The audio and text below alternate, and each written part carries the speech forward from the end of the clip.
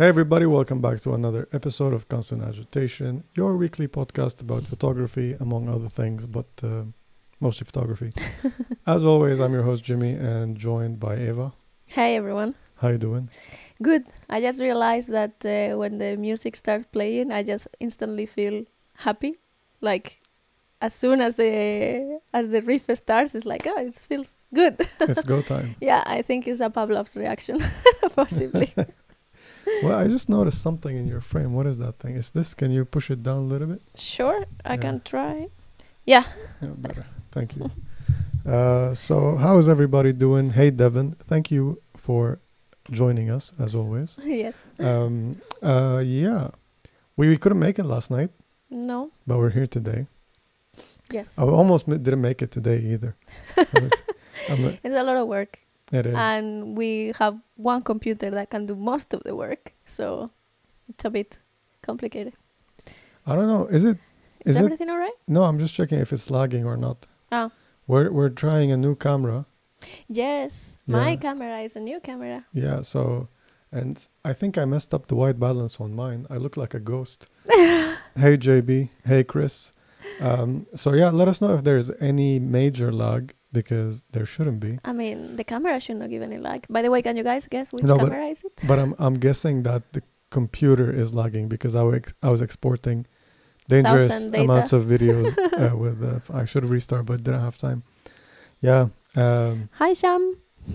So yeah, we had a question. Let's jump into that. Did we have any news? There's a Well, bunch of news. there's a lot of news, I guess. No, I don't know if they're that interesting, but what was the news that I told you we should maybe talk Well, about? there's that? two news from Tetanol. Yeah, that one, yeah. That's it. They released new tablets that for developing black and white Mhm. film. So basically, they're compressed, kind of like the vitamin C tablets that you put in That- the water and they And then- fizz out. Yeah, So basically, it's the same thing, but Better don't not- drink it. exactly. Don't compare them to someone was actually showing them in the Discord, and I thought I hope that they put a very big red label on those bottles because it just feels so dangerous It looks to like me that it looks. supplements Yeah, exactly. It looks like a gym supplement or something Right. like that. Tablets is not a tablet developer or developer in tablet form is not a new thing. It's been around for a while. I think they even had colors in the past. Mm-hmm. Color developer. Mm-hmm. Usually they were mostly used by people who are on the go. Yeah, mm-hmm. And I think Like photojournalists and stuff like that. yeah, but I think they also use them for other reasons because apparently they have a really good shelf life. Yeah, of course. It's dry, it's compressed, it's not going to get bad for a very long time. So hopefully there's something in the works for C41 as well. Mhm. Fingers crossed. I would love some of that, or E6 even better. E6 would be the dream. Because there's so many bottles. And You know what I think? I think that's the thing that could revive E6 processing. Mhm. Why do you think so? Because most labs, like for example the lab that we used to develop Mhm. at here, you would give them the film and they would say there is no guarantee when we will give it to you. We'll try to not make it too late. Yeah. But if you're not in a hurry, if it's okay with you, we wait. Because they need to kind of like compile a bunch of films to together be able to be worth it. to yeah. make a Mhm. run. And I'm assuming that they don't mix a lot of chemicals unless they have a decent run Yeah, of to course. do it. Not worth it. So I'm guessing that if people, if these tablets are more common, people will be more Maybe. prone to shoot E6 and develop it. I don't know. They're more expensive though, so that's another thing. Yeah, I was going to say that it seems like per roll is a little bit more expensive. Yeah, another news from Tetanol I noticed on Twitter. I saw one of their posts. I think they're launching a YouTube channel or something like that. That was still? That's the other one. Ah, okay. So there's two companies. I don't know about that. Yeah, they posted a video on Twitter, Tetanol, talking about they introduced a new employee or a new member of the team. He's I think like a younger member of the team, Mhm. and he's gonna be responsible for content Video creation for the production. channel, Mhm. which is exciting.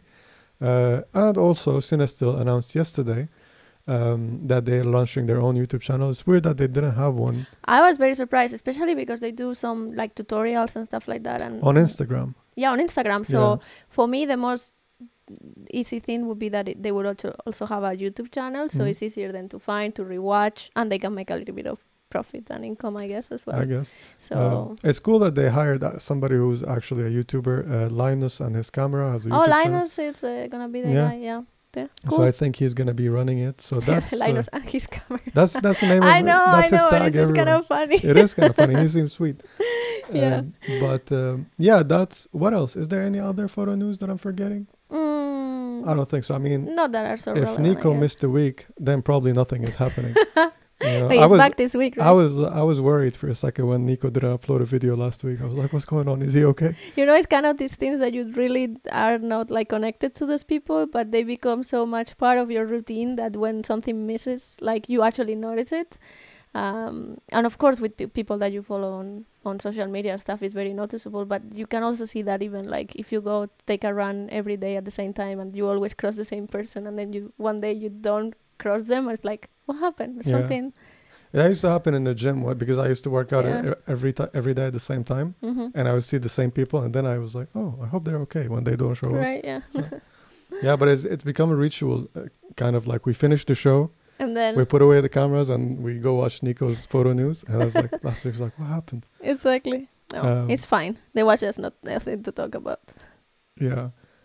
Too much Kosen Kurva in Finland.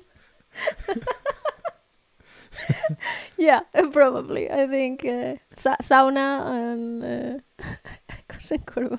I don't know what that means. I mean, I get My Swedish is Kurva not... wouldn't. I don't know. I guess. Let's not get No. into it. No, maybe not.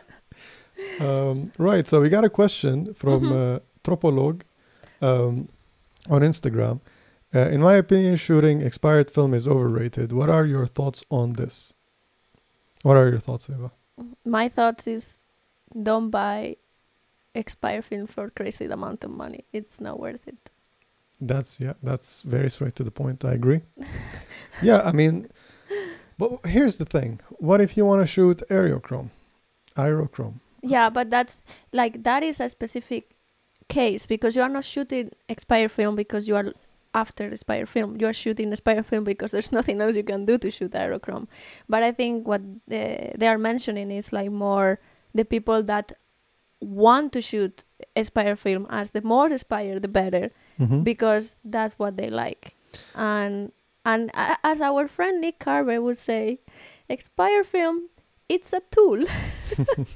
It's a tool that you can use creatively, but it's a tool that is not a jack of all trades. No. It's not gonna make a good photo just because you shot in expired film. Here's what I think. I'm more like my approach to it is gonna be more practical. Do whatever you want, don't overpay for things. Yeah. And because that just drives the market up, and it kind of drives more people to poach. And poaching is the right word? Poaching? No, not Like poaching. driving up the market? Yeah, like flipping. Yeah. It creates more flippers. So like a lot of people now will see like old camera gear without knowing anything about it. They will just buy it for whatever price they can get and put it online because they know it's a popular thing. And so yeah, don't overpay for stuff like that. And the most important thing is don't get your hopes up because it's expired and you have no idea where it was. Yeah, the quality control is null, zero. I mean, my experience here in Sweden, people are usually honest about the ads. I don't think I've ever had any bad experiences with the seller. The only time it was weird when I found a listing for a Super 8 camera, but I looked at it and I was like, this can't be a Super 8 camera. It's a light meter. It's a spot meter. And I was okay, this story doesn't have to do with expired film. Okay, now I know what you're gonna but talk. I was like, okay, I would like a spot meter. And I mean, obviously it was a spot meter. it was, yeah. But it was advertised as an 8mm camera. I was I don't know. Soligor, yeah. And it's like, yeah, well. I was tempted to like send a message to the seller, to the seller to tell them that this is not what it is. But I was also I was also set that I want to buy it. Yeah. So it's like maybe if you say that it's this, they will check how much it costs. They will put it. They won't want to sell it cheaper as well. I mean, it wasn't cheap. I paid like 100 euros for it or something like that. So I paid a decent price. Yeah. It went up in the bidding. What, really? I thought that you paid like 100 kroner. Did I? Am I adding a zero in my head? I don't know. But yeah, I don't know what happened. but I didn't send the message. I just went with it. I With just, the bidding, yeah, I just kept bidding. But that's I think they didn't know. I know. They- I know. I think it was a completely honest that they just thought, okay, you put it in your eye. It looks because it has this handle like this, which it looks like the old Super 8 cameras. But obviously they had no clue. And then it was kind of funny because we got it. It's nice. It meters more or less like our Pentax per meter, up and down. It's okay. And then when we had to give the rate to the seller, it's like everything went very well, communication perfect, the price was good, anything, but accuracy in the ad, it's like, what do? We put a 0 because it was the wrong thing, but we bought the thing we wanted. I was asking jokingly. I know, but it's I mean, if you think about it, it's like, yeah, I know. What do that's you do? why Like, that's why I asked because you. if someone would have actually wanted it because they thought it was a Super 8 camera, whose fault is it? The person that's buying that has no idea what they're buying, or the person that's selling? Well, they did say in the ad that they have no idea if it works or not. They were like, true. Buy it as is. It's just it looks like a Super 8 camera, and I don't know if it works or not. Exactly. This is what they were honest though. So they were honest to their best abilities, I would say. But in terms of expired film, usually when people tell you it's been frozen, or on a cellar, or they do give you the conditions, or that they had no idea. Or so you have to set your expectations very low with expired film, and so what I would say is that if you're not developing at home, if you're sending your your films to the lab to get developed, it's not cheap. You're paying 10 times the amount that you would pay at home, more or less on average. You're paying about 10 times the price between like developing and scanning. So and it could be nothing. You could get absolutely nothing on that film. But if you're developing at home, sure. Expired film should be cheap. You should not spend a lot of money on it. It should be cheaper than anything else. And don't pay more for expired than fresh film. Exactly. And you should not spend more on the back end as well when it comes to developing and scanning. So if you have shot a bunch of maybe fresh film, at least this is how I do it. If I'm shooting a bunch of a fresh film, I'll shoot one expired with it. And, maybe for a video, so we're comparing, or we're already shooting something else and we're going to, do a batch of development. Why not throw an expired one in there? It's not really adding anything to the cost. I think that sums up our opinions on expired film. Yep. I like the Soligor spot meter. It's big, but it's not that expensive. Yeah, I liked it too, actually. I found it to be so it meters in a strange way. It has the one that I have at least.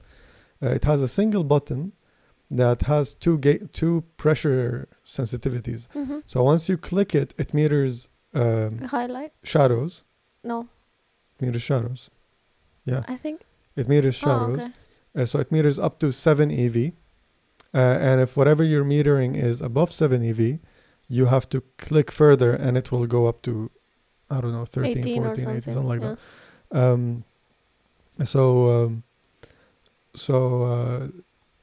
It was very accurate comparison to the Pentax spot meter, the digital one, when it was in a low intensity setting.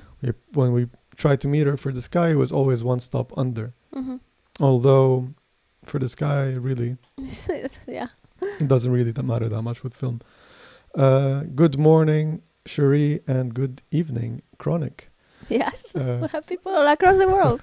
So nice. So nice to have everybody here from different time zones. Yes. We didn't get any more questions this week.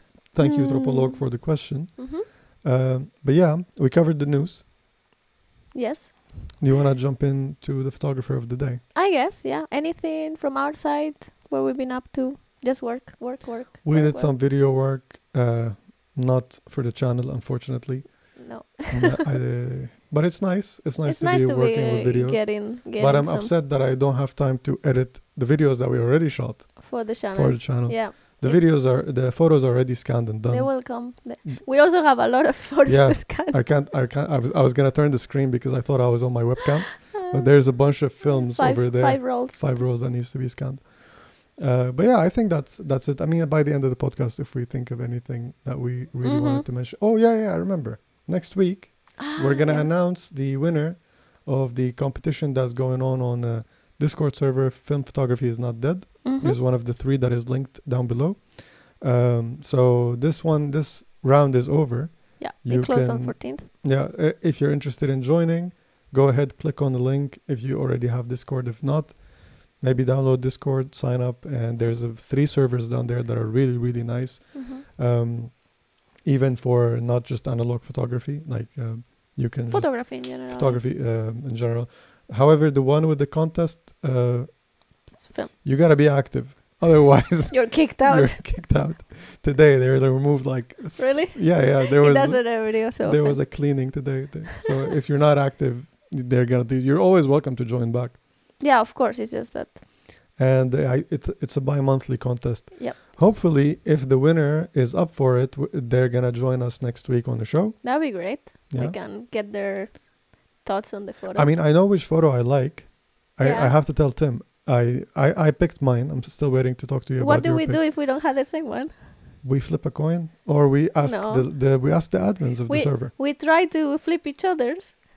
Oh, No? we can. I think we already like the same one. I'm pretty sure we like the same one, because the one that I like is kind of your taste. Oh, Yeah. interesting. So Then I think I know which one it is. yeah, but the cool thing is it's anonymous, so we don't know who posted what. They made a bot on the server, so whenever you submit a photo, the bot automatically deletes it, hides it, and copies it, and reposts it as the bot.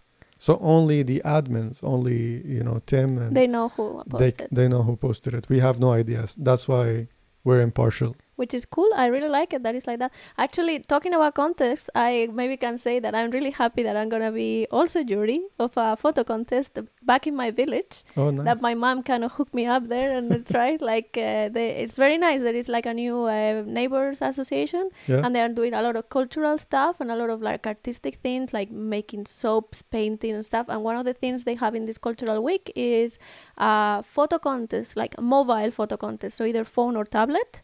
And the theme is La Cebeda siglo XXI, which is the La Cebeda 21st century. That's the topic. And what is La Cebeda? That's my village. Oh, that's the name. I don't know. It means Hollywood. All right. Actually, yes, because Acevedo is the holy tree. So La Cebeda is the forest of holy trees. So Hollywood. Nice. I always say this.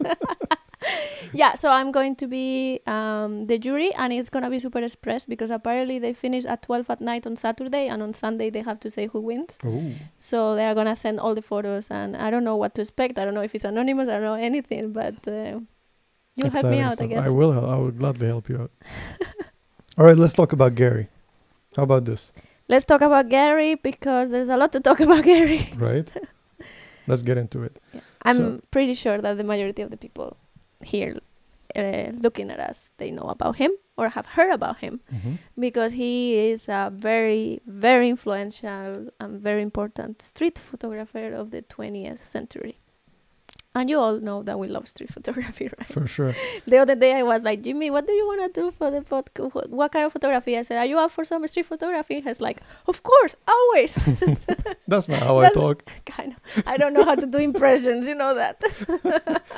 Well, yeah, I mean, without even knowing who it was, I'm down. I love street photography. And so we watched the documentary about Garry, and there was so many quotes that I wanted to kind of clip, but I didn't. I'm sorry. So go watch the documentary. Yeah, it's called Everything is Photographable. Yeah, I think. It's really nice. It has the philosophy of because I think if you've been watching the show for a while, you know how heated and intense I get when it comes to street photography. Like I defend it with everything, and I think Garry, even though his style or the majority, the bigger body of his work is not necessarily what I like the most, but I appreciate what he's doing, and I appreciate him going out and doing what he did for all of this time. I mean, he's so influential. I wasn't so familiar with his work, but looking at his work and the time that it was done in, and now I've seen so many people that kind of Came after, yeah. came after and did the same thing, like that 28 millimeter street photo. We've seen a lot of greats as well who did the same style. I mean, now that I'm thinking of it, some of the color work by Joel Meyerowitz, Yeah. Joel, I think Joel is the way to say it. Joel Meyerowitz is kind of reminiscent of Garry Winogrand work. And he did a lot of different things, and he did a lot of controversial stuff as well. And above all, he was a person that lived and he was obsessed with photography. Like, absolutely. He is photography as much as photography was him. You know, like you couldn't. It's like Linus and his camera. That was like it's Garry and his photography, because for what I could get from the documentary and what I could read online, that's what he was and what he wanted to do all the time. The guy basically photographed every day. Can we start saying numbers? Yeah, let's go. In his lifetime, which wasn't unfortunately very long because he passed being 56, he took 1 million photographs. They estimate that he has 1 million negatives and slides. That's crazy. 1 million. And he didn't get to see a quarter of that million of photographs, because in the later years of his life, he didn't actually develop or even made prints, only maybe developed 250,000 photographs. That's insane. I mean, I like numbers, but this is so far of the people that we have talked and we have studied and we have researched. I think he is the most prolific. And I'm not going to say like successfully prolific, because he even himself said a lot of the things I do don't make it. A lot of the things I do or I make are not good enough. But to get those ones that were so important and so great, he was out there every day shooting, every day. It's unbelievable, and it's unbelievable with this amount of work how similar and different at the same time his work can be. Can be, right? It's he went through so many different phases, and I'm trying to find good examples as I go. So like this, for example, these photos that we're looking at, these are the typical New York City street photos. You know, when somebody says street photography, this is what you have in mind, yeah. I think this is one of the first things that pops in, at least in my head. And in a lot of people's head, yeah. You know, it's like this wide, probably a Leica, going in New York. And there's a bunch of photographers that did it. Some of them were famous for being super annoying, and they go in people's faces with a big flash. I think in one Discord we were talking about it the other day. And somebody was like ripping on street photography because it's like, this is their idea of street photography. It's like, well, being a paparazzi type of thing, yeah. Yeah. But he also, like, so for example, this is a good example of Garry taking photos during big events of like not what you think the photo should be. Yeah. The tilted angles. A lot of people say, we talked about Robert Frank a few weeks ago, and Garry was directly influenced by his book The Americans. Although the only difference is that Frank wasn't American, Garry was deeply American. Yeah. So it's nice to see the kind of contrast between their work.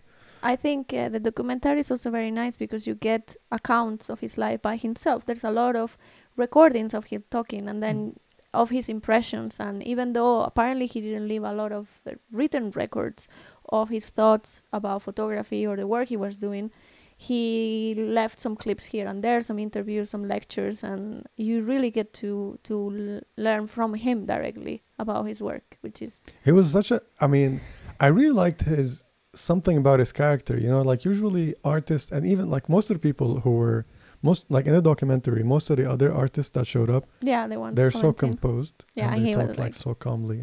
But Garry is like a fireball, you know. Yeah, he's like he is so explosive, so loud.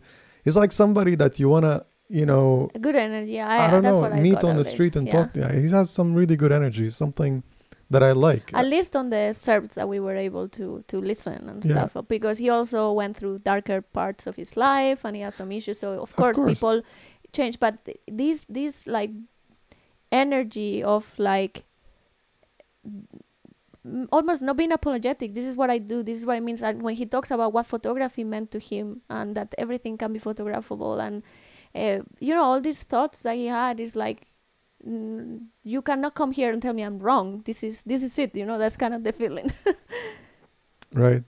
I wanted to mention something about one of the photos that already passed. It was a really good example of like how he kind of started this trend of like, there's obviously something happening there. Mm-hmm. I think it's a rocket launch. That's the Kennedy JFK Space Center. Yeah. Mm-hmm. It says NASA over there. But, you can't see the the rocket. Apollo 11 moonshot. Yeah. Yeah. So you can't see the rocket. You can see the fumes or the cloud, whatever it's called. But the photo is just about the people that are over there. Yeah. And he has so many of those. I think he might have a small book or a big collection of those. And so many of these. There was a book that is called Public Relations. Public Relations, that's the one. Thank you.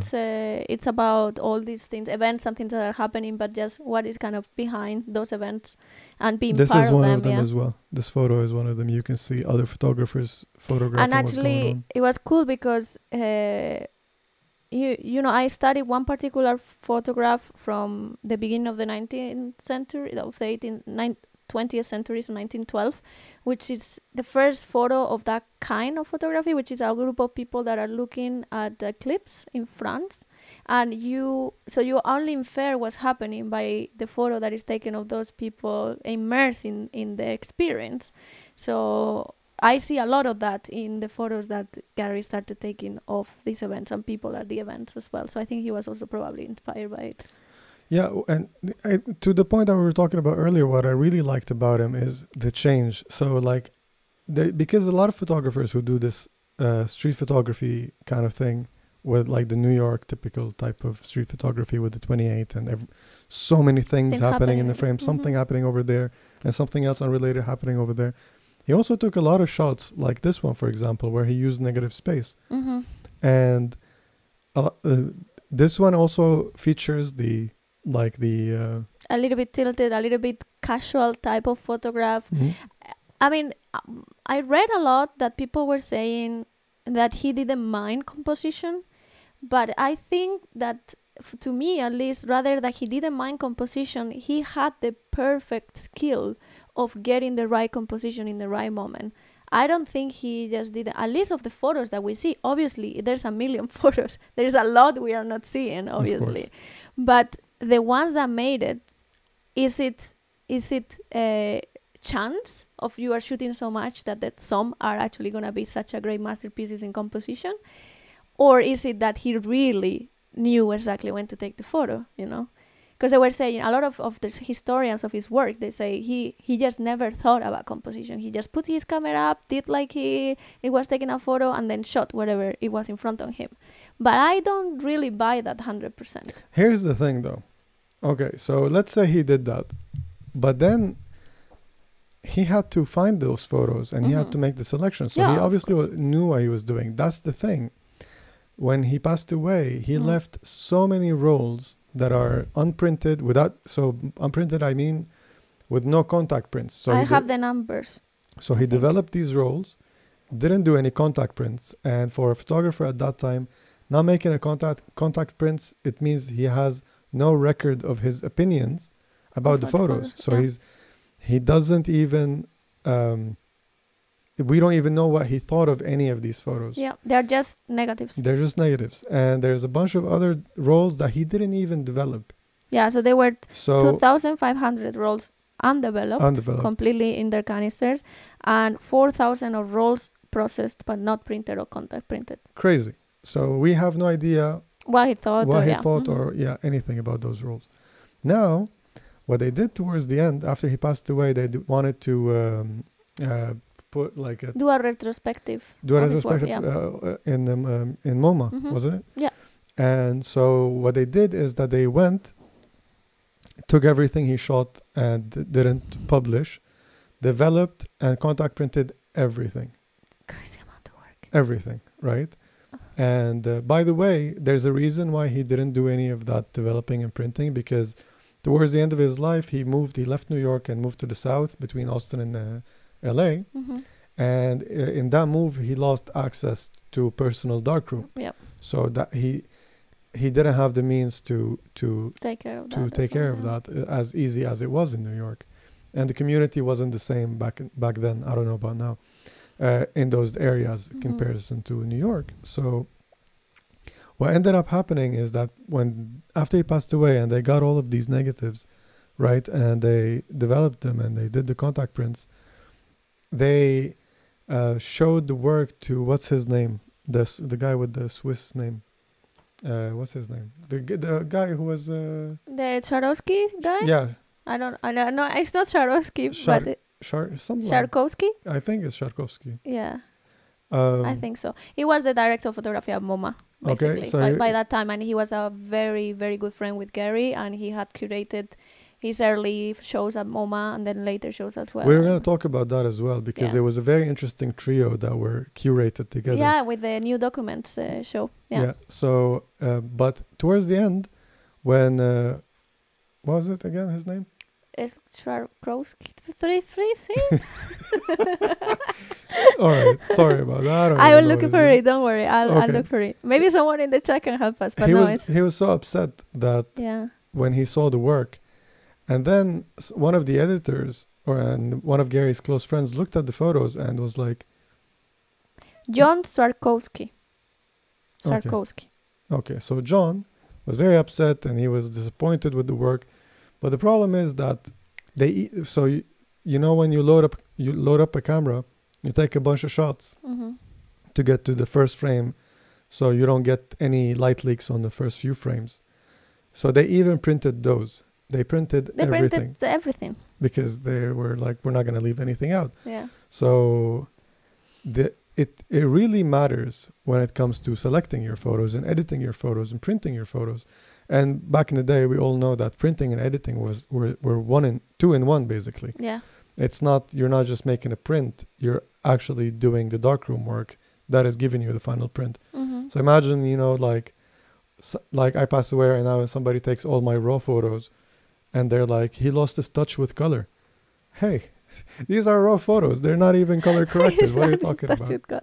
You know what I mean? So I think, I think there's nothing wrong with shooting the way he did. It was a funny comment in the documentary. Somebody described his style described him as the first digital shooter. Yeah, that's true. Actually, I also found it pretty interesting because he didn't really think for the economy of film, sort of speak. That is just it costs film. He just shot and shot. And someone actually in one of the Serbs talking asking how many rolls you shoot a year. He's like about 600. Yeah. 600 rolls a year. That is literally every day at least 2 to 3 rolls. Not that bad, right? No. I mean, if you think about it, if you're going out and shooting every day, that's all you do, and you live in such a busy area like in New York, you're easily going to go through that much. You know what I mean? I mean, you know how I am for example, I'm not comparing myself to Garry, but I don't really care if it's film. If I see it, if I'm on the street, I know it's not going to happen again, so I'm going to take it. Mm-hmm. And it's like boom, boom, boom, boom, boom. And, you expect nothing less of one of the greatest street photographers, so it's not surprising that he shot 3 rolls a day, and here we see a photo of Diane Arbus. Yes. So this could be a good segue to the new document. Yeah, new documents. What do you want to tell us about? Well, this was actually the way that documentary photography worked up to the 60s, where these photos were taken. It was pretty much, in a sense, commercial work, for what I understood of the course I'm taking.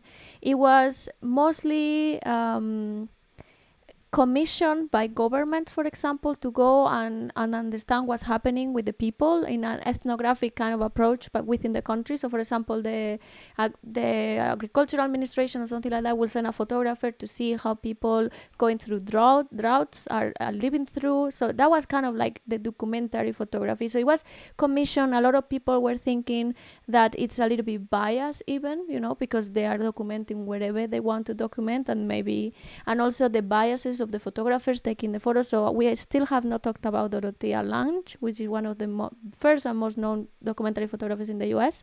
I hope that we talk about her sometime. But that was kind of like what documentary photography was up to then in 20s, 30s, 40s. And then here comes a group of photographers, a group of artists, new people that they don't really see photography in that way. And you can call it street photographers, or you can call it documentary photographers because they are documenting what's happening around them. And New Documents was curated by John Strakowski, and he wanted to bring together people that were documenting life in ways that we haven't seen before. That's why it's called New Documents. And he put together a guy called Lee. What was it? Well, we're gonna talk about him at some point. It sounded really like a Swedish last name. Lee Friedlander, Diane Arbus, and Garry Winogrand together, which have very different styles of photography among themselves. You know, Diane Arbus, we already talked about her. She really was making very private and personal photography. Portraits and really connecting with their subjects. Thing that is completely opposite to what Garry was doing with his subjects, because there is not really relationship between them. He's just there, part of the environment, part of the wild, so to speak, and taking the photo. It's very candid. It's just like there, it happens. It's a moment. Like he was saying, remember there was a quote, or he was talking about that someone asked him, in your photography there's a lot of movement, and he's like, what do you mean? My photographies are still photographs. They are captured in this moment in time. It's like I think sassy Garry. I think he had a knack for like just being what is the word for it? You know, opposite to whatever you say. Yeah, right. From the interviews we saw, is like he's always, you say something, it's like, no, it's the opposite. Yeah. Even if he has to contradict himself, I think he just loved it. And then the Lee Friedlander, we still have not talked about him, so I cannot really say much about his photography. But apparently these three photographers were radically different, but they were brought together with this idea that documentary photography doesn't have to be just that thing that we knew, and documenting the world around us can take different forms. And Garry was one of them as well. I think that putting these three photographers together makes a lot of sense, and it makes it so interesting to see, because from what I've seen of, okay, I need to look up the name. Give me a second. What's his name? Lee Friedlander. Is it L-E-E? Fried? The Lee. I'm still at Lee. L-E-E. Yeah, Lee. And then F? Fried? Like Friedlander. Yeah. Okay, let's look at this. But I want to talk about him more. Yeah, well, I was just going to take a quick look. From what I've seen, his photos are like, the few photos that I've seen are kind of, they're much more thought through in a way. Like this one, for example. He's more concerned with composition, kind of like with the mirror here we see, like with the multiple framing within a frame, shadow play. It's kind of like what's her name, Vivian Mayer type of stuff, which is, you know, there's some thought into making the photo beautiful, but even though there is not necessarily, it's not a portrait, it's not something that you typically think of being beautiful. Yeah. But he makes what is around the mundane beautiful. And then Garry, on the other hand, has absolutely no regard to anything of beauty. It's like chaos. It's a bit of chaos. It's chaos. Like his photos are, there was someone saying his photos are on the verge of falling apart, and I think that was such a beautiful description of some of his photos. They feel chaotic. They feel like something is about just to go. I mean, look at this one. Hit the fan, you know, like this one is really it's cool. It's crazy. actually. And it makes, to be honest, I don't usually like that. I mean, I'm like, why didn't you just fix the tilt? But this one, I just love it so much with the tilt. I don't think I'm going to love it as much if it wasn't tilted. Do you remember, I wish we could, I mean, I don't think we are allowed to show a clip from a video that is on YouTube and you have to rent. But do you remember that clip of like... Oh, how he uses the camera? Yeah, like it's like watching an animal in the wild, so to speak. Like it was someone taking a 8mm video of him actually taking a photo Mm-hmm. in such a way that is like, I don't see how his photos could be any other way than what we're seeing, right? Like you see him like just taking the camera and kind of like doing this and then like playing and then looking and then doing like this. The majority of the people around him wouldn't even like know if he actually took a photo. I don't think he took time to be in front of the camera like that. He would just see what's around him. Yeah, like now he wouldn't change settings in the moment. Like he would just like be ready to shoot. Yeah, and probably like, so he's using a 28mm probably closed down. Yeah. With so he can focus a lot. So he can get everything in focus. And I mean, I don't know if you're familiar with this, but this is like a very common technique nowadays. Even back in the day, like I'm assuming post Garry. Again, I could be completely wrong. I have a feeling like I've talked about or I've read about somebody who had the same style before. But it could be like my mind doesn't keep chronological order very well. We should make a whiteboard here. Yes, I know that we're going to end up like, what's his name from Always Sunny in Philadelphia? The meme with the guy with the lines and everything. Yeah. What was I saying? So I know Joel Meyerowitz also kind of did it in the same way. I know a bunch of young photographers. I mean, that's a way to do it if you want to do something quickly. Actually, to be honest, watching the documentary, watching these photos from Garry, I really want to get a 28mm in my camera and just like go out and do it. Do it just like he did it and see what I can get. Just because I kind of want, not just because of the photos I might take, but because I want to experience being the photographer in that situation. I want to be out. I want to have my camera, have 28mm and just shooting everything that's in front of me. Yeah, I mean, it's a really fun way to shoot, especially if you think about, like, you can do a lot of things. Just being mindful of where you are standing. Yeah, we're especially aware. Yeah, and then you can also play a lot with the what is it called now? The vanishing points. So the converging lines, they play a big role, and really all you need to do is have a nice angle, have something interesting, and just point the camera and shoot. Yeah. That's the ultimate point and shoot. But again, if you want to get like really up close and personal with people and like hide the fact that you're taking a photo, the Leica really helps because it's super silent. Yeah, it's so tiny and silent. Yeah. I mean, yeah, with F3 we wouldn't be able to be so sneaky. I have a setup for you if you want to try. I mean, I have a Sorky. I have a nicer setup for you if you want to try. You can take the Olympus EM10. It's so tiny. It has a silent shutter. Yeah. And I think I have a 12mm lens for it, which is equivalent to 24. Are you up for the challenge? For sure. Here's a video idea. We don't have to develop for that one. We could just put it out. But yeah. So Garry did a lot of work, but he also did some controversial is the word? Controversial work? As well.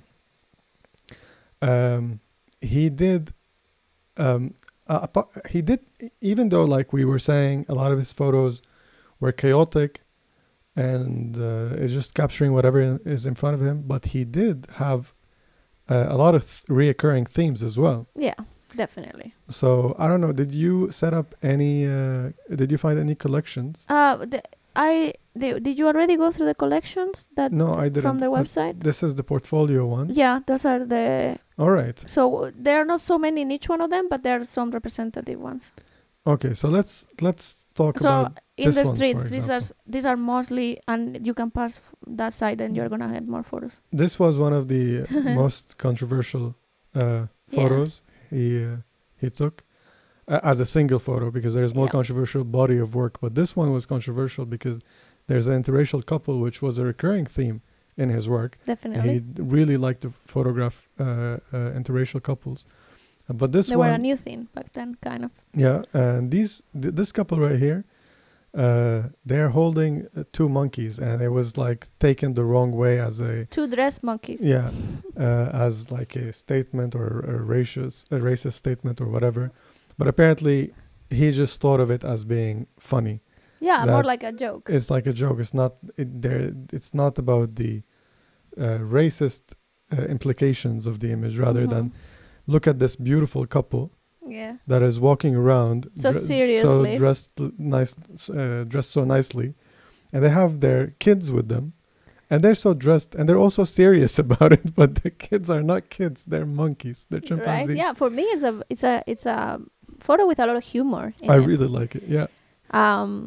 But things can always be taken out of context, and I don't think that Gary really took himself that seriously. And there's a photo of this photo, Yeah, by the way, of of him. him taking the this photo. photo. I think it's a minute after or second after, Yeah, and you can see all of them are laughing. yeah. Everybody in the so it's, I don't know what was going on, why they were holding the monkeys, why they're all dressed up, but it's a lot of good time. There was a lot of monkeys in the photos that we've seen. Also, yeah, go to the one before. I just want to mention, just pay attention to, The rhythm. like how it's so harmonic, like it just works so well together. Sometimes I feel like it's a flex. Like the photo is so good, I don't even need to make it straight. Right? You know, it's like I get it. But I think it also. I mean, when I'm outside or when we are outside, we're walking. It's Do so you good. actually experience the world as a straight horizon, or do you actually experience it as a dynamic thing that changes orientation? Because for me, it's not straight. At least how I experience the world around me. So to be honest, this kind of photographs for me, this makes me feel more like I'm there. It depends. Like I can experience it as not straight when I'm making images, because I love to kind of isolate things, and you lose orientation completely in what the photo is. I don't do it all the time, but it's one of the things that I like to do. I shoot photos in my head that are going to be upside down or a very extreme Dutch angle or whatever, but I don't see the world, like I don't tilt like this. Like the way that I walk is kind of like the GoPro cameras with the auto horizon thingy. Yeah. So it doesn't matter how it's you're looking. interesting, It's you always have a reference point to where the horizon is, and sorry, I was blocking your camera. And it's always a horizon, like it's always leveled. It's just like I'm shifting my gaze around, but it's always leveled. I don't know, like somehow for me, as I move through the world, these kind of instances and moments, they are recorded in my mind, in my memory, like this. Yeah. I mean, this one, it kind of like shifts the weight because of the tilt. It throws the weight to what's going on here. There's a dog making a poo-poo behind these trash bags. So it kind of like makes your gaze fall there. Yeah. But I don't know if it was done on purpose. I don't know what's the point of the tilt, to be honest with you. I think there's no more point that that when he just puts the camera up, that's what's happening. Yeah, but I think like if I'm walking straight and I turn like this to look down at the doggo, the world is gonna shift and tilt in that way. But I don't know, maybe we're looking too much into it. This photo, however, is so cool. This photo is really cool. Because of all the light play that is happening, all the contrast. I mean, this person here is like falling directly on the shadow line, and there's so much going on. There's this kid here over checking out the guy over there, and these three women kind of come in with the backlight. It's really nice. It's really also like very, very nice exposure. It is really good. How it was printed very nicely. There is definitely some darkroom play at hand here. I mean, these ladies, for example, are completely backlit, but you can still gather some detail in the shadow. Even the guy in the chair. And the windows by the shop also. So cool. He was there's a lot of photographs of people just passing by, coming by, where either nobody is noticing that he's taking photographs, or one or two of the subjects are noticing it. I really enjoy looking at these photographs, like how we have talked before about street photography. Like, this is the safari of the city. Yeah. This is the safari of the city. This is what you see around. I mean, look at this one. Yeah. I mean, this one you had to be like, boom. I'm knowing it's at 28. It's so close. Right? Yeah. Like, so crazy. And he had a lot of this kind of, even in this, some of the footage that we saw, we wish we can share them with you. We really recommend you watch the documentary. It's on YouTube, but you have to rent it. I don't know if you can probably find it somewhere else. If you No, you can't. So, what was it? What was I saying? I forgot. About like you wanted to say that when he was taking the Super 8s of people. Yeah, so he would take Super 8s. They showed these film like motion picture footage that he shot. They're almost creepy, you know. They are interesting. They're very interesting because he would hone in on one person. And Eating most of the time. A lot of people eating a sandwich. But there was one that was it's really stuck in my head. Was like this like mobster looking New York guy. That's the first of the clips, yeah. And it's actually towards the end. Towards the end. Yeah, okay. it's almost because the first one also looked like mob like. The first one I remember was the cook. No, okay, no, yeah, no. I was thinking. So he's basically standing on the sidewalk, and right next to him is a mobster guy, and he seems like to have a goon with him. Yeah. And he's like, "What is this idiot doing?" An Italian accent. But he was so shocked that Garry was just like pointing a camera at him, and he's not budging. And he looks at his goon, basically is like, "Is this guy for real?" And he looks at him again, is like, "What?" His body language is so. It's like it's right out of a Scorsese movie, but it's not. Real. It's real. It's not acted, and it was one of my favorite things that I've seen in a while. Like best short clip I've ever seen. That guy. So watch the movie, the documentary, for the sake of that tiny clip. It's like 5 seconds. So good though.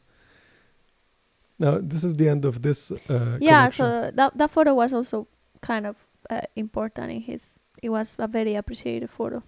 Because of what they call the dance. Yes, that's something we haven't talked about. No, that is how much, I don't know how to call it, synchronicity there are in his photos.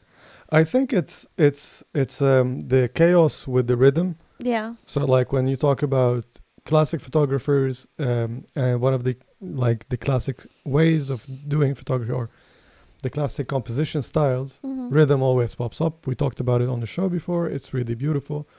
It's really subtle, but it's really powerful at the same time. Yeah, it's like you might not understand why a photo works, why I like this so much, and then it's because you find there is some sort of rhythm. Here, this is a perfect example for rhythm.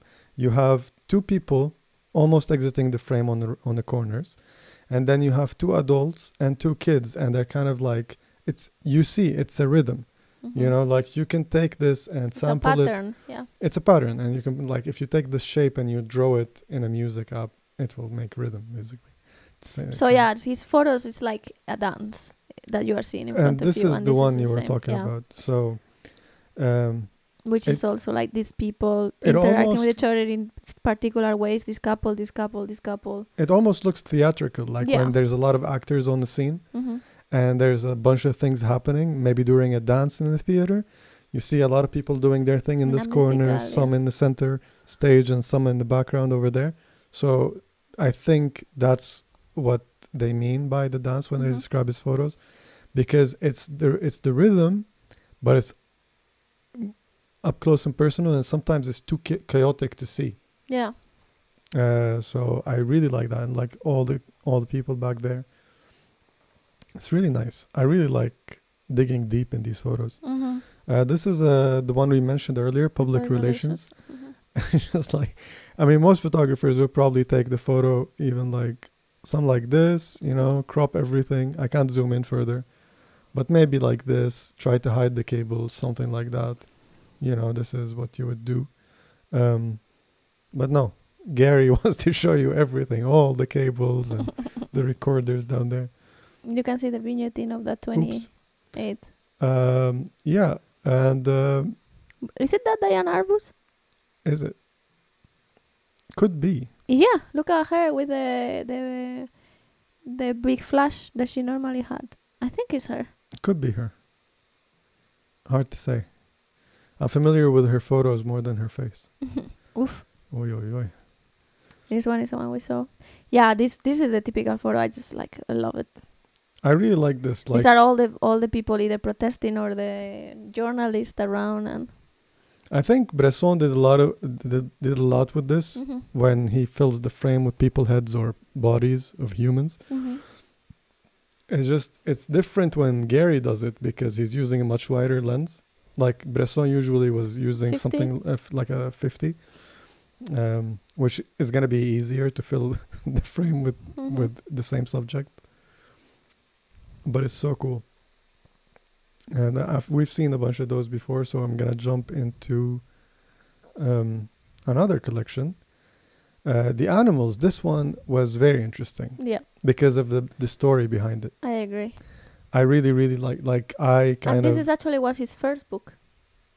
no The Animals was his first book. no. Yeah. That can't be true. That is true. Okay, we will find out. Stay tuned. I'll go look for it. Because if it is his first book, the story that I'm attached to it in my head doesn't make sense. 69, The Animals. Yeah. 75, Women Are Beautiful.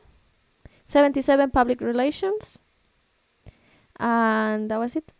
Did he already move in 69? No, he divorced the first wife. But he still lived in New York for a long time. All right. Because the story, as I remember it, the critique basically that he got, he's just going to the zoo, taking photos of these animals and people interacting with them. But there was like a close friend of his who kind of pointed out that he was spending time with his daughter.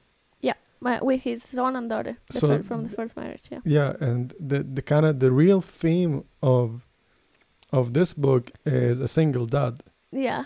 Or with his kids, like a divorced dad. A divorced dad, and I thought that's a very unique backdrop of a piece of work, right? body work. Yeah. It's just to think about, like, that's. But I think the photographs are beautiful. Like, even though he wasn't that happy with them either, but just he thought they made a good collection. But he wasn't like over the moon with those photos. I think some of them are really cool, and also this like one for example that one is so cool.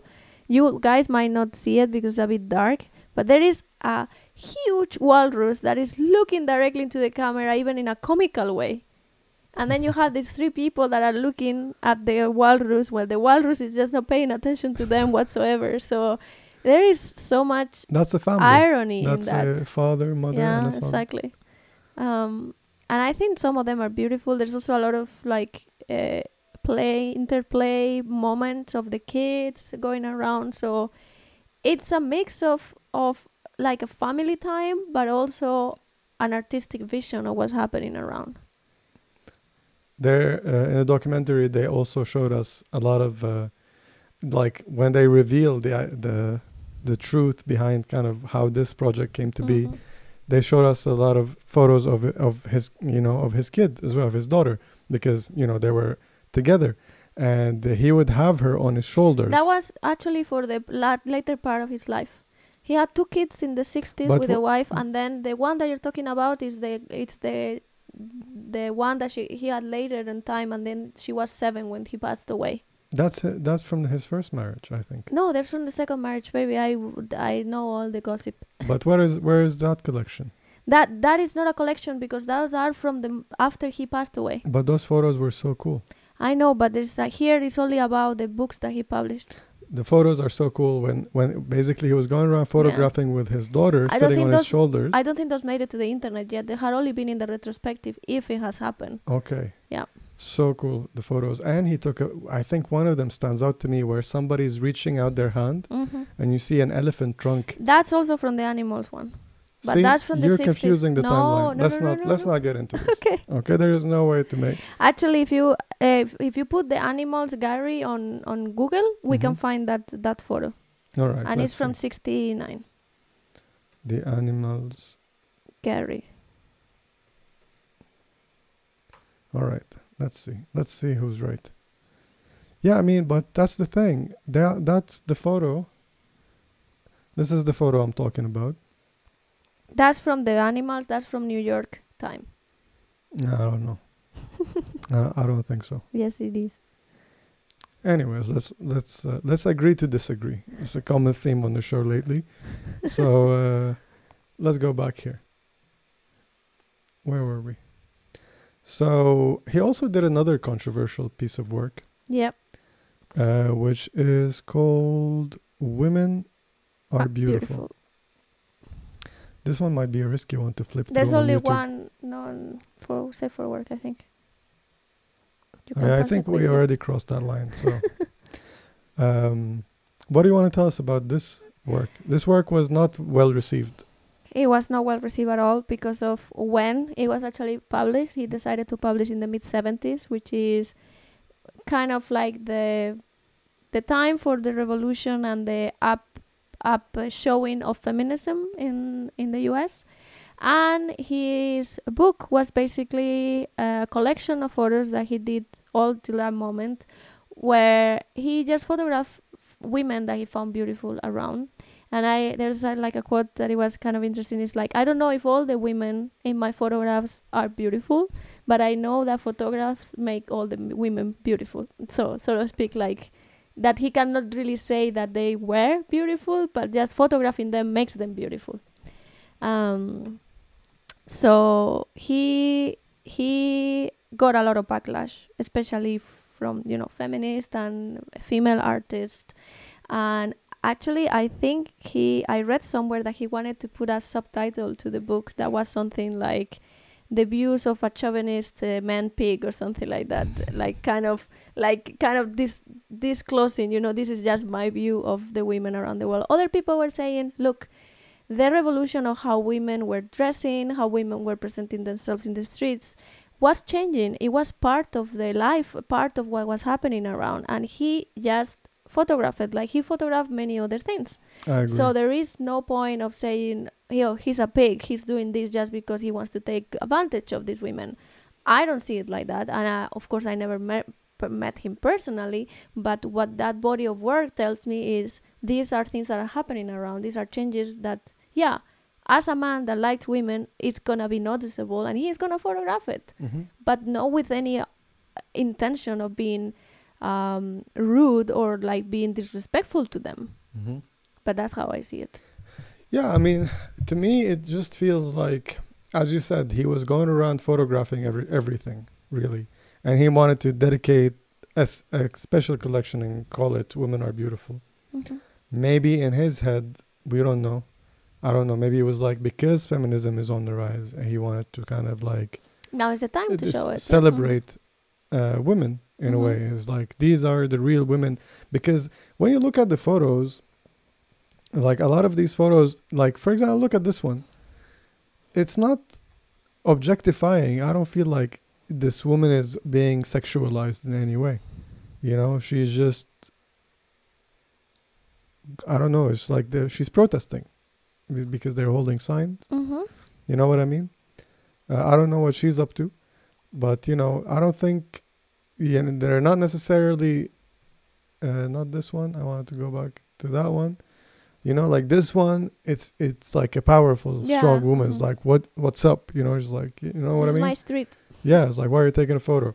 And it's kind of like the contrast with that mobster dude that I talked about in the thing. I mean, I would say that if he made another book and said men are whatever and made a second collection, maybe the message would have been clearer on the cover at least. Because when you hear the statement women are beautiful, you immediately think that it's going to be objectifying in a way or another. But like, for example, this is to me at least, one of the photos that stood out the most. In the documentary, they also talk about this one. This one, yeah. That's the cover of the book, I believe. Yeah, and so to me, this is one like the ones that sticks out, like that got stuck in my head. And I don't know, it could be either or, but it's just I mean, we agree, women are beautiful. Women are beautiful creatures. Buildings are beautiful as well. You know what I mean? Like it doesn't. Yeah, I don't particularly subscribe to the idea that just saying something is beautiful is objectifying that thing. Yeah. So I don't know. I kind of dig it, but I understand the backlash. Yeah, of course. And it was a tumultuous time and things were changing. The people were thinking was changing. I understand that it kind of became a subject matter, for so to speak. Now this collection is something I can dig for sure. I love taking photos in airports. Unfortunately, I don't travel as much. But basically, Garry was traveling all the time for different jobs and stuff like that. Because he was also working as a Yeah, we didn't talk about that a bit, about his like not so complacent view on working as a photojournalist and working for assignments for magazines like Life magazine, or I think he also worked from Eros magazine and some other He ones, had to make a living somehow. which he barely did. Yeah. I mean, he's out every day on the street taking photos. He doesn't Right? have time to take jobs, and He he didn't like it so much. No, he did not like working for the magazines. He had the opinion that they were very rigged, that they could only do or would get published wherever the editors wanted, which is a lot of photographers that we already talked about also kind of had that vision and moved away from working in those collaborations because they didn't see their artistic views supported by these magazines. And Garry also felt that way, even though he did get several Guggenheim fellowships that were applied with the idea of doing incredibly important work that also could be put in the terms of being shared with the world in more broader terms, and not just in an art gallery, but more as a sociological or social sciences view of what's happening around. Like, even though his style is not purely documentary, or he wasn't there photographing events that were that they need the photos the next day to publish an article about it, but still I think his work could have been used in some sense for some more like investigative journalism. I agree. Especially a lot of the stuff that are public relation style. Yeah, for example. I think those are a lot more, like way more interesting photos than or the for typical example, ones. I mean, the ones for the women and the ones of like the revolutionary hippies of the 70s, like, articles about how is our life changing in America, what does it mean to be living in the 70s. Those kind of articles would be perfect for that kind of photography. I agree. I have to say though, like airports, you can see here from the examples that we looked at, are a gold mine for rhythm, if that's a style that you're into. There's one called the Eisenhower Years. Winogrand early work shows a radical departure from the style of documentary photographers. Unattached to persons or outcomes, the artist takes pleasure in simply observing the human dramas and absurdities that play out in the public spaces. So I think this is probably also part from maybe included in the public relations. I'm not sure. Those are so cool. And this one is so cool indeed. These ones I had not seen. I don't think they show any of that in the documentary. They can't show all of it. I mean, CM did the math earlier. Yeah, right. 27,000 rolls. 27 and 777 rolls. That's a nice 27,777. Yeah, it's crazy. He also took the very, very popular photo of Marilyn Monroe, or one of them, with the white dress over the subway vent. Really? Yeah. I had no idea. Were you going to wait for the episode to end to tell me that? No, sorry. I thought you saw it, or I don't know. It maybe wasn't on the documentary. I think so. Do I know how to write Marilyn? I think I wrote it wrong. This one? Yep. Aha. I had no idea. That's if there's a couple of iconic photographs, that's one of them. I had no idea that he photographed her.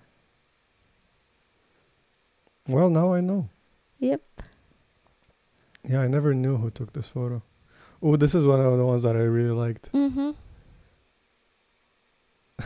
Yeah. It's so funny. It's so funny. It's like, what is she doing here? Keeping like, guard? He's guard. She's guarding. Right. I really like that both of them are looking at him. Yeah. I wonder if you can see the reflection. No. I think, no? No, I can't see it at least. This one's so cool. Yeah, I wonder what that is, like a big balloon. I think so. Or like a ball, kind of, so to speak. And here, when he moved to LA, basically, Mm-hmm. In LA is different than in New York, apparently, because I've never been, but I can only guess that New York is more of a walking city.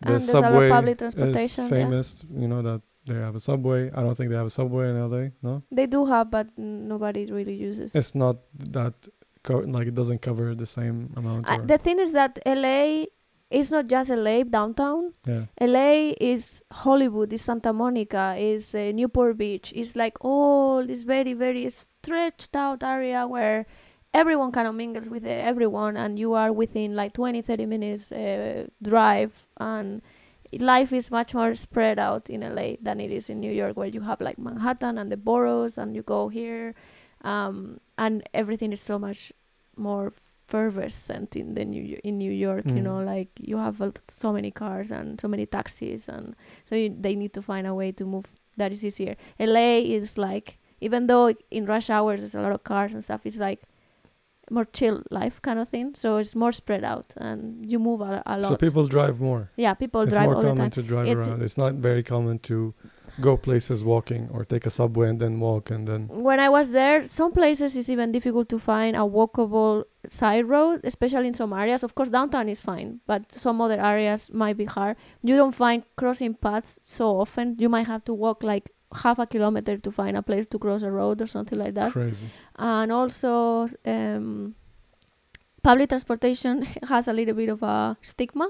So there is a lot of like people with mental problems that use the public transportation, and people with less means and stuff like that. So people that have just a little bit of money, they get cars. I see. So it kind of fits itself. But it's very, very, very different cultures in New York and LA. So because what we learned yesterday is that he took a lot of photos in the car. I love this one, by the way. Here it's a ferry instead, but it's really cool. I'm not seeing a lot of them here in this collection, whoever curated this collection. This one is super cool. I mean, what happens to this guy's glasses? Yeah, I've been wondering this since yesterday. Did he have an accident with this guy? Did this guy just walk through them? I think that guy is kind Looks of like like a a teacher. popular... Is that either a teacher or someone famous and they're getting thin sign? Does it say something? Oh, it's a park. I thought it was a school. Yeah, so I think it might be a football player or something. Yeah, he did take a lot of photos from a car, but unfortunately we can't see. A lot of bodybuilding people like we saw yesterday. Yeah, it was. I think it's in near the beach. There were a lot of like these outdoor gyms, and he just walked around and got a lot of photos. It's common, I think, outdoor gyms in hot weather. I don't think it's something you see around New York. No, there's no space for that. So you attached a bunch of different articles. I mean, he shot color too. So Yeah, far we so haven't seen a single. No, we color have not. photo. So that's what I selected, 2 different sites to check out his color work. This one has photos, so and we can read a little bit about them on the side if we want. He shot a whooping amount of. I think I wrote this somewhere. It looks like slide, this one. Yeah, so all the color that he took was slide. Okay.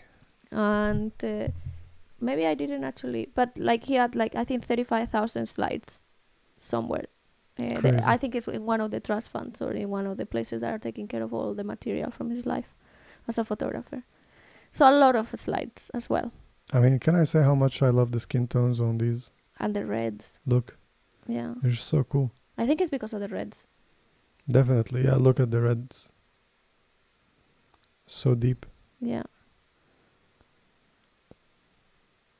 It's he took much more black and white color. I think it was easier for him to just develop. You don't have to send it anywhere. No. And you can it's work more with it expensive directly. as well. Yeah, also when more you shoot that expensive. much, it and piles for a up. not very prolific in terms of money photographer, shooting black and white was always more economic. Right. Oh, look at all that relish. Yeah. And all those reds is just so nice. Right?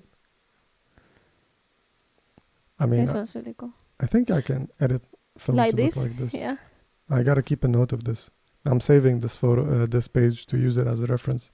This one I really like. This one? Yeah, the colors is just so good. It's so cool. I think I like how Joel kind of picked up where he left off. That kind of, yeah.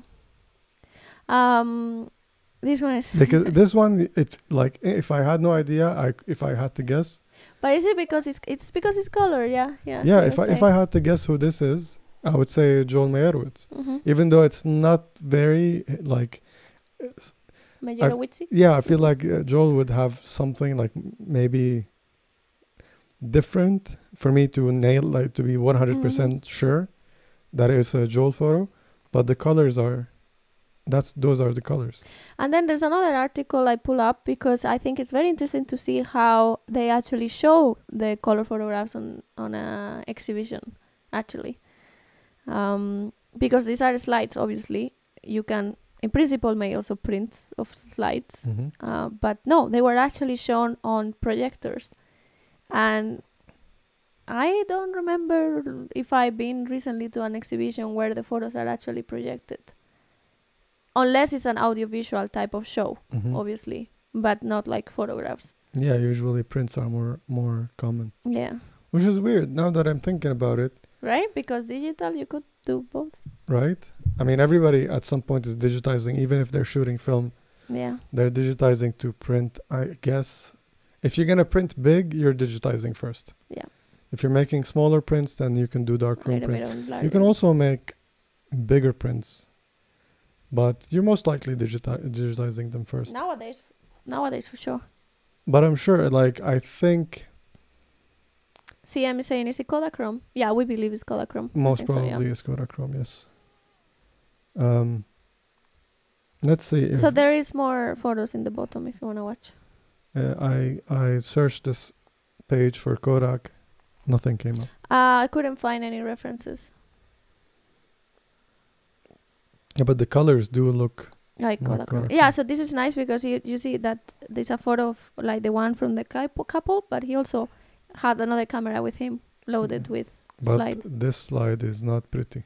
No, because it's super underexposed. I guess. Yeah, you can tell there from the sky. The skin tones are horrible. But these are beautiful.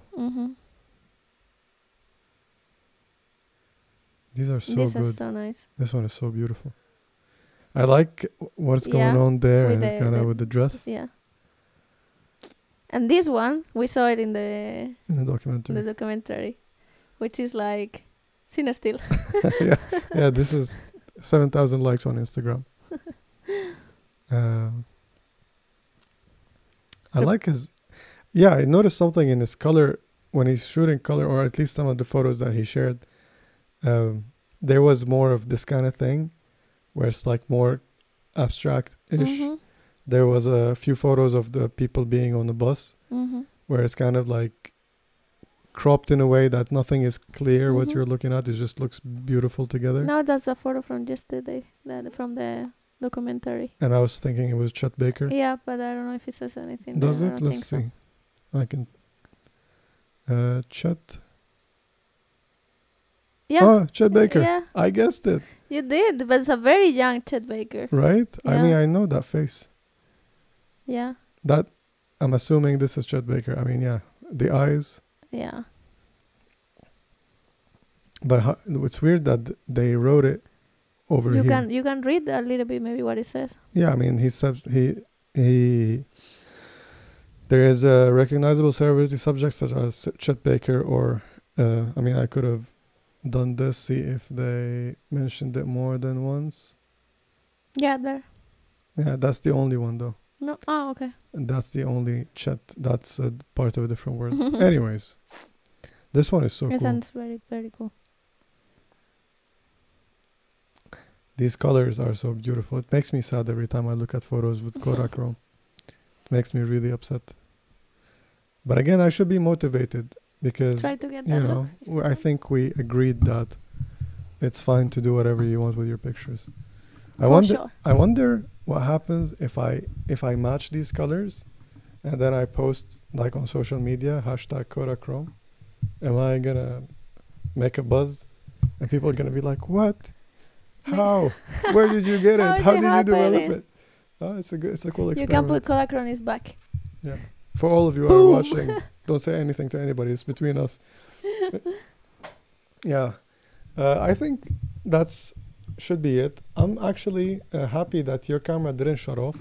Yeah. So I'm trying not to push it. Do you wanna update on the battery life? What's happening with your? I don't know. Sometimes I start getting fidgety and I start playing with the mic stand for no reason whatsoever. Do you want me to Oh, CM says I shot Kodachrome when I was a teen. Dude. Nice.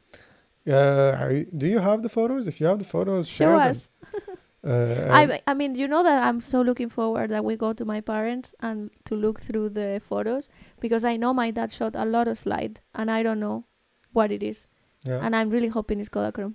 Here's the thing, CM. If you're interested, if you find some of the photos that you shot when you were younger, and you feel like that you're happy with them and you want to share them, maybe we'll start next episode showing off some of your photos, Kodachrome photos. If you're interested, DM us. Kodachrome. Yeah, would be nice. Yeah, it would be cool to see one of our own using Kodachrome. But yeah. You wanted me to update on something? Oh, I was going to tell you that you're more than 25% still on the battery. Oh, nice. Because, yeah, so usually we have like these big batteries to last us through the show. But we got a new camera and we're so happy with it. It's so nice. I mean, we barely prepared today before the show, but like in the setup, because we couldn't check the feed because I was using the computer to edit. So we plugged it in and just whatever we did with the lights and stuff. But I think, I don't know, let us know in the comments if you're watching later or whatever, if it's noticeable, if it looks better than last week. Because, well, CM is saying, I don't know where they are. And well, if they ever come up, we're always interested to take a look if you want to share them with us. Yeah, so we got a super massive upgrade on Eva's camera. Before we talked about it, I get the nice camera with the questionable lens, and she got the worst camera for video with the better lens. Well, now actually you're hogging the whole thing. You have the better lens and the better camera, better video camera. I'm so happy about it. We got the GH5S, and it's so nice to work with for video. And I'm looking forward to do more stuff. But yeah, first I gotta edit the ones that we already shot. Please. I mean, I can't complain. We got work, so yeah, that's true. That's why I didn't edit yet. But yeah, it was exciting. It was really nice to work on some video that is not for the channel. And it was a mini video. Mini video. It's good. But it was good. It was a good start to jump back in the game. But yeah, I think that's it for today. Is there anything else that we want to talk about? There's no news. I don't think there's any news. We already said some of the little news on the topic.